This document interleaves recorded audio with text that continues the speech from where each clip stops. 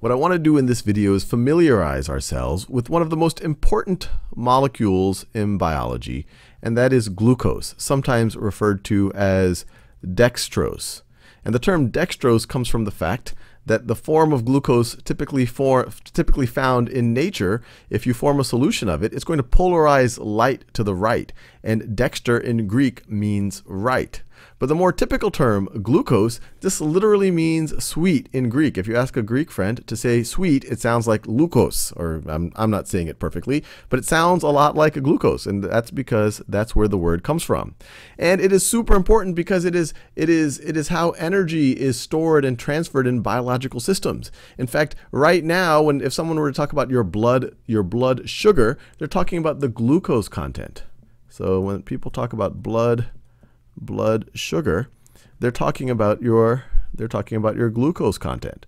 The whole process of photosynthesis, this is all about plants harnessing the sun's energy and storing that energy in the form of glucose.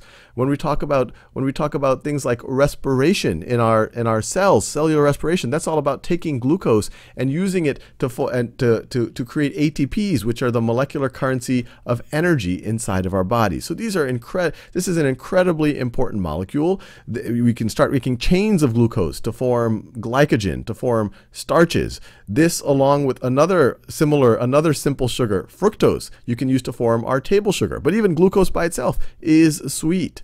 So let's get familiar with it as a molecule. So immediately, when you look at this, is it kind of drawn as an open chain? We see that we have 1, 2, 3. Actually, let me number these. We have 1, 2, 3, 4, 5, 6 carbons. So chemical formula would be C sub 6, a subscript of 6. We have how many hydrogens? How many hydrogens do we have? We have 1, 2, 3, 4, 5, 6, 7, 8, 9, 10, 11, 12 hydrogens. C6H12, and then we have, how many oxygens do we have? We have 1, 2, 3, 4, 5, 6 oxygens. 6 oxygens. So you might notice we have 6 carbons, and then the ratio for every 1 oxygen we have 2 hydrogens, which is really the ratio of hydrogens to oxygens in water. And and obviously here we don't have just 2 hydrogens and 1 oxygen, we have 12 hydrogens and 6 oxygens. But it's really good to even just familiarize yourselves with what are the different parts here. So we see on the number 1 carbon, it is part of a carbonyl group. When a carbon is double bonded to an oxygen like that, that's a carbonyl group. And in fact, because this carbon, it's double bonded to an oxygen, but then its other bonds are to, I guess you could say a carbon chain right over here, and then, but its other bond right here is a hydrogen. We would call this an aldehyde. We would call this an aldehyde group. And it makes aldehyde. And it would officially make the entire molecule an aldehyde. If you contain an aldehyde group, you are an aldehyde. So glucose, and when it's drawn as a straight chain, or when it's in a straight chain form, it would be considered an aldehyde. And then of course it has all these hydroxyl groups on them. And these hydroxyl groups, these OH groups over here, that would officially make glucose also, it would officially make it an alcohol. And it's neat to keep in mind how the structure is. So you have 6 carbons. One of them is part of this aldehyde group. It's part of this carbonyl right over here.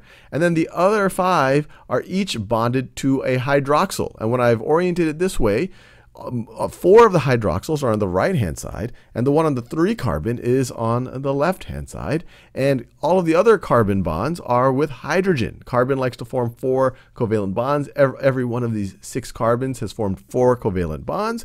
And so you would fill up all the rest once you've accounted for this carbonyl here, and you've accounted for all of these hydroxyls. Everything else is going to be a hydrogen.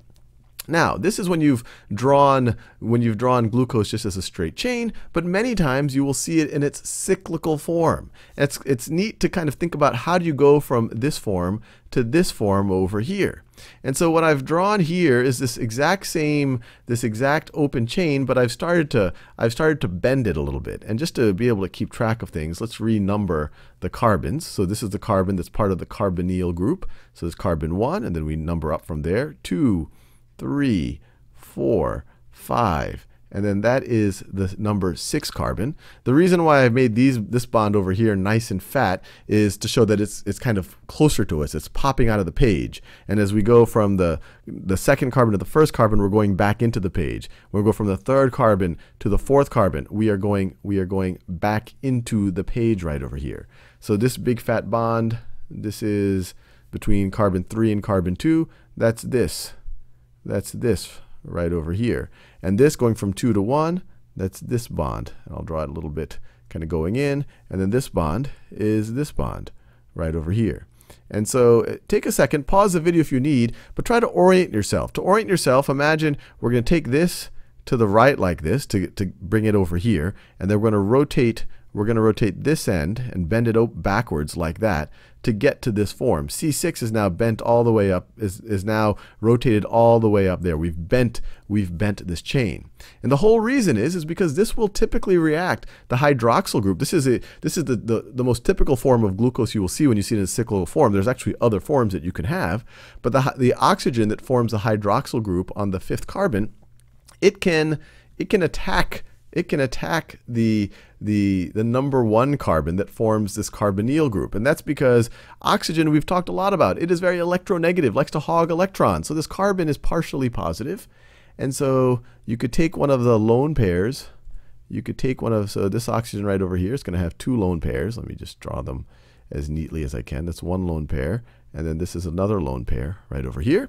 So this oxygen can form a bond with this carbon. When we learn organic chemistry in more depth, we'd call that a nucleophilic attack. It sounds very fancy, but it's just the fact that these are drawn to each other. This has a partially positive charge. This guy has lone pairs of electrons that can be used to form bonds with things. And so when those electrons form this bond or bond to this carbon, that's going to be this bond right over here. And then this carbon can let go. This carbon can let go of the electrons in one of these. Let me do this in a more obvious color. In the double bond right over here, it could let go of one of the bonds, the electrons in one of the bonds, and then that can be taken back by the oxygen, or even better, that can be used by that oxygen to capture a hydrogen proton in the solution. It would actually probably part of a hydronium molecule, but let me just draw it this way. This would just be used to capture a hydrogen proton. That would just be a hydrogen atom without its electron. It's just a hydrogen ion. It would just be a hydrogen proton, and that would form this bond. That would form this bond right over here. And let me just be very clear. This carbon right over here is this carbon right over there. This oxygen is this oxygen, is that oxygen right over there. And so hopefully you see how it forms a cycle, and you're probably saying, oh wait, don't we have a little hydrogen attached here? Isn't the way I've drawn it, it looks like there's an extra hydrogen over here, and then that would leave this guy with a positive charge. We leave it with a positive charge, but you can imagine we're in a solution of water that, hey, I have another water molecule right over here, and these things are all bouncing around and interacting in different ways, but it could use, let me do that in the right color. It could use, so that's oxygen. It could use one of its lone pairs. Instead of this, this will become positive temporarily, but then it can use one of its lone pairs to grab just the hydrogen proton, which will allow this character to take these electrons back and turn into this character and just be neutral. And then this guy would have gained, so we have a proton going into the solution. You have hydronium, but we took a proton from the solution. We took a proton, we gave a proton to the solution, and so you could end up with this. So the whole reason I did this is just so when you see it in biology class or chemistry class, you're not intimidated by it. In fact, this is something that's really valuable to get very, very familiar with, because you're going to see glucose and other sugars in many, many, many different molecules throughout your academic career.